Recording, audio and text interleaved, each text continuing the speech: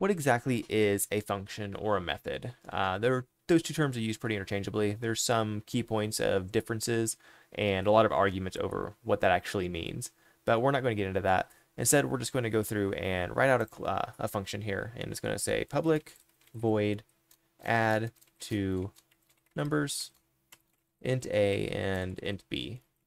And I'll explain all of this here in a moment. And we're just going to say debug.log a plus b. So this is a method.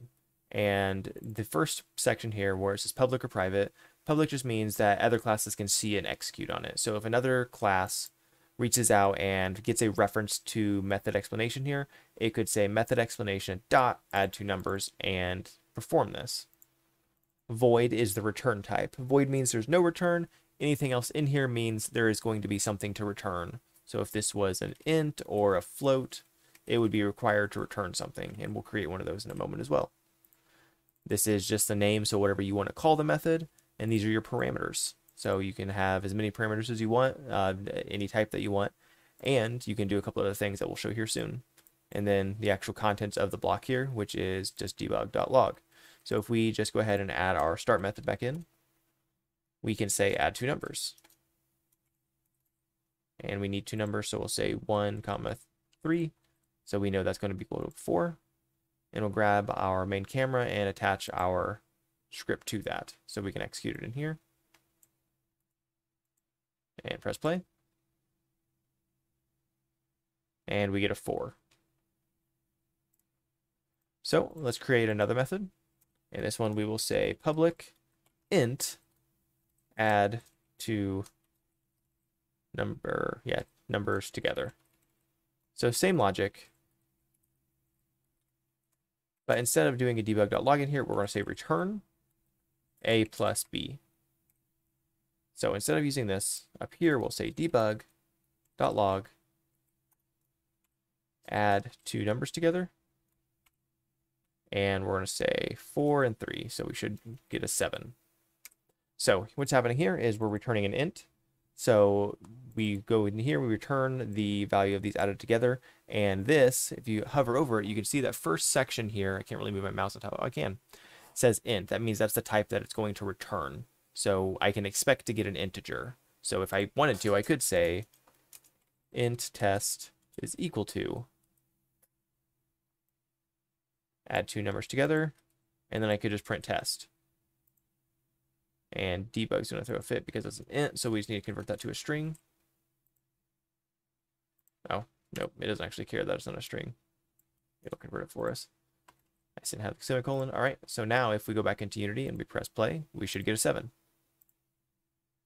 Because we're returning that value. Okay, we got it.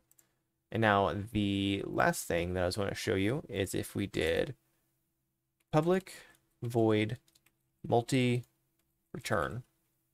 So say for some reason we wanted to add a group of numbers together. We could say int a, int b, int c, and int d. And then we could say out sum 1, out sum 2. And I forgot to add the out int sum 1, out int sum 2.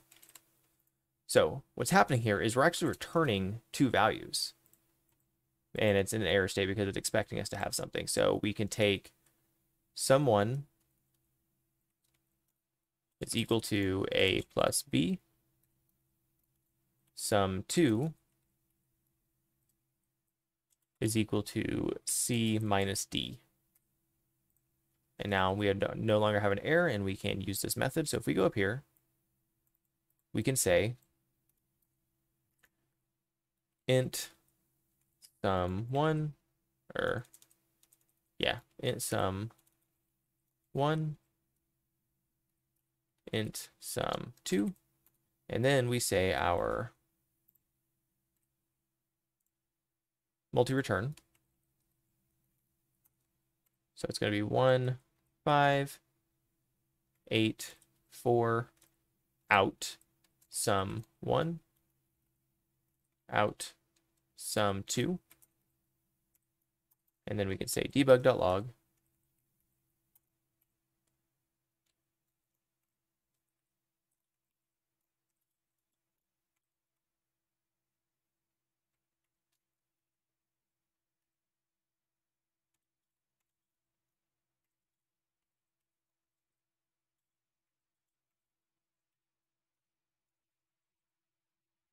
Right, and I'm going to switch this down here to a plus because I have them labeled sum and that's bothering me.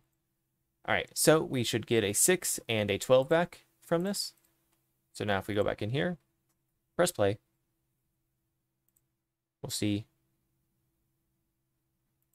sum 1, 6, sum 2, 12.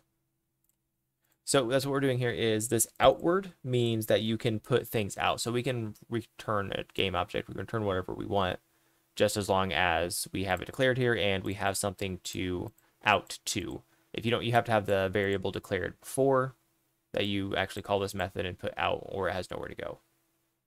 And I hope this kind of cleans up or gives you a better understanding of the method structure and kind of how this works, what these individual pieces do.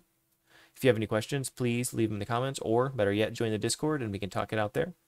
All right, thanks for watching. Please subscribe if you liked the video, and I'll see you next time.